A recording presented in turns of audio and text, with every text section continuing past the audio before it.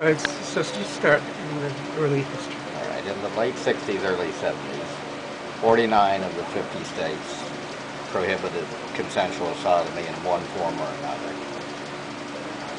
According to the American Psychiatric Association, being homosexual was a mental illness. There was no such thing as an anti-discrimination law that covered gay people anywhere in the country. And we were subject to gay bashing, which in those days didn't mean some politician was saying something unkind about you. It meant you were getting the hell beaten out of you. Gotcha. You want to stop there for a minute? Stop there. Here we go. Under the alcoholic beverage control law of the state of New York, it was impermissible for homosexuals to congregate in a bar, and the police, using that as an excuse, used to raid gay bars regularly. And usually there was no resistance whatsoever by the patrons to this activity until patrons of Stonewall had finally had enough of being shoved around, and so when the police came in, for no reason other than they felt like it,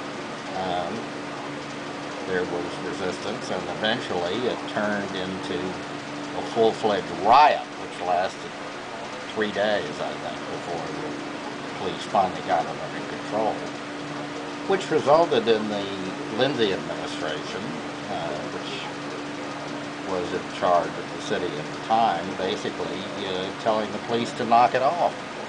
To stop raiding gay bars. Yes.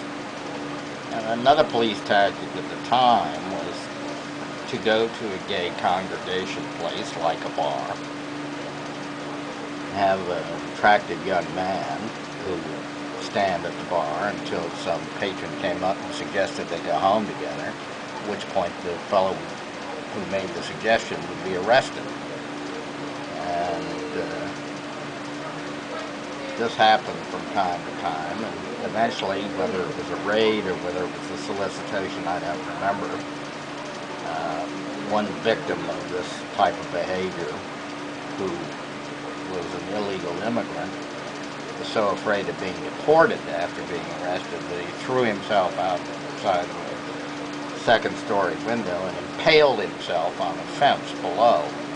And the outrage over this incident was so great that the mayor said that there were to be no more solicitation arrests by the police. Was this before Stonewall or after? It was Around I remember it as being about simultaneous. Okay. I don't. Mm-hmm. So when was the first gay pride parade? 1970. It was the following year. A year after Stonewall. Yes. And then when did the laws start to change in New York City, New York State? Well, anti-discrimination laws were passed in the city in the mid to late 80s after, I think, about a 16-year campaign. I don't remember when the state adopted the anti-discrimination law. In fact, to tell you the truth, I don't even remember if they have. But you know, we in New York have been protected since the 80s. Okay. Now, sodomy laws. Explain what a sodomy law is and when they started to change. Well, that's more difficult than one might think, because the sodomy laws weren't the same. In some states, it regulated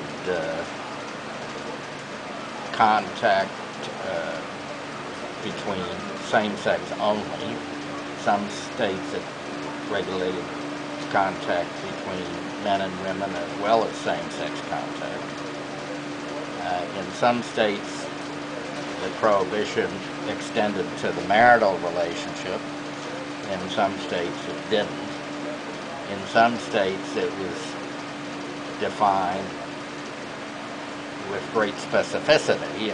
In other words, it laid out exactly what acts were covered and presumably what acts were not covered since they were omitted. In other states, you had very vague prohibitions, such as the prohibition against the crime of which no Christian man dare speak. Well, the Christian men I know speak about quite a lot, so I'm not exactly sure what they were aiming at there. And you had, I remember one judge who was wrestling with the term crime against nature, and is reported to have said, I'm not exactly sure what the crime against nature is, but apparently it doesn't involve walking on the grass. Okay, let's hold for now. Stonewall, maybe a little before, there'd been an organization called the Gay Liberation Front. And the problem with the Gay Liberation Front is that civil rights for gay people was just a portion of their agenda. And they were basically in favor of a laundry list of what would be called liberal or left-wing items. Now, when you're that diffuse, what happens is that people who agree with part of your agenda and don't agree with another part of your agenda drift away. So the Gay Activist Alliance came into existence, which had a single focus, which was civil rights for lesbians and gay men. And they acquired an old firehouse in Soho, and they used it to have weekly dances for which they charged admission. And they were so popular and the venue was so large that they had a working budget.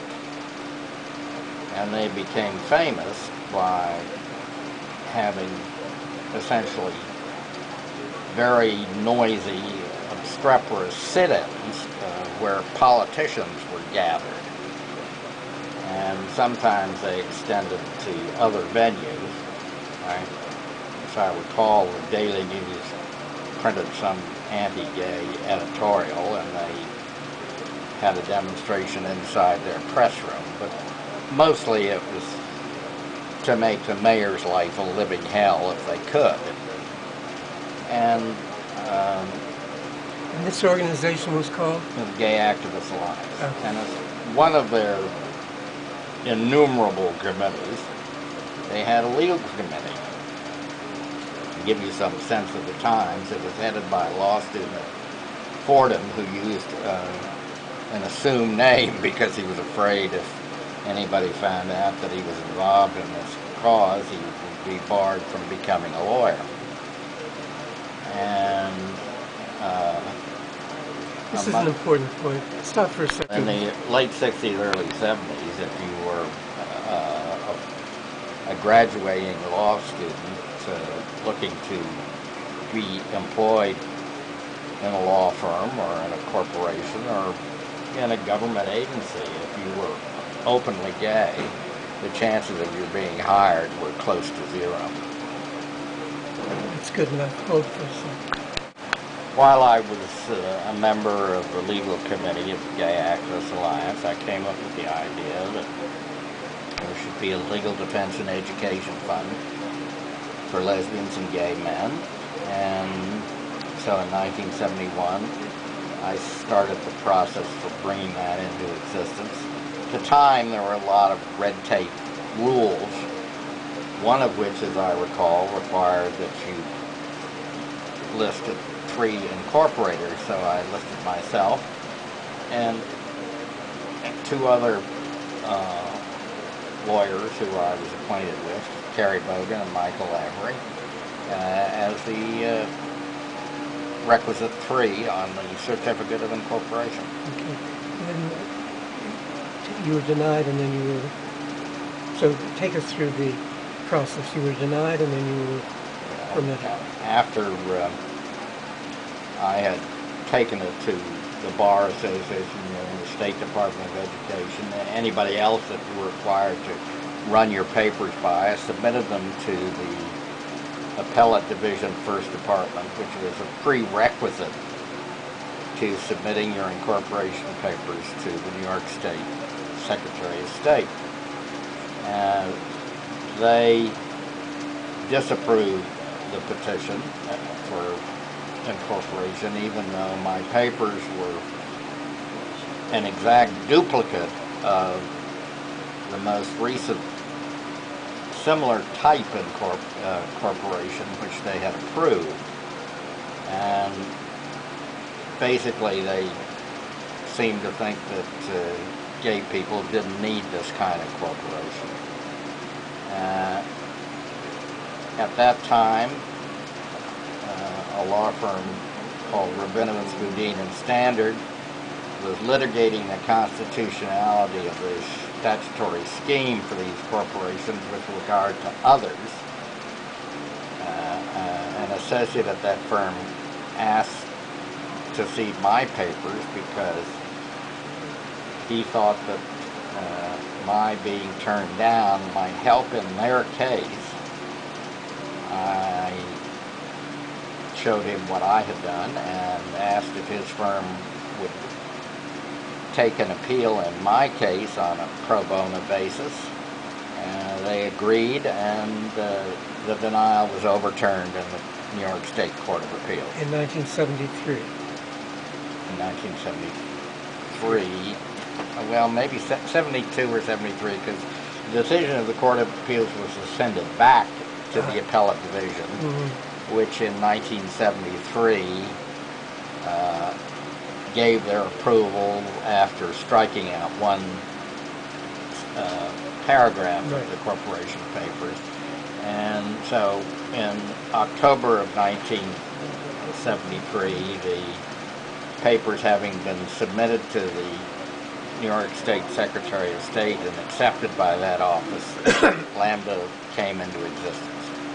Requirements for these corporations at the time was that a certain percentage of the board be lawyers admitted in the state of New York. Now, I didn't want to initially deal with any possibility that we would run afoul of not meeting this minimum. So I initially decided that all the board members would be lawyers admitted in New York, which would obviously take care of the problem. The first board consisted of Bill Thom, Terry Bogan, Shepard Ramey, Michael Lavery, Nick Russo, and Rodney Eubanks. The only lesbian lawyer I was personally acquainted with at the time I had asked, but she had declined. But we always had as a goal having female members on the board, and fairly early on we made an official policy that 50% of the board members should be female as an aspiration.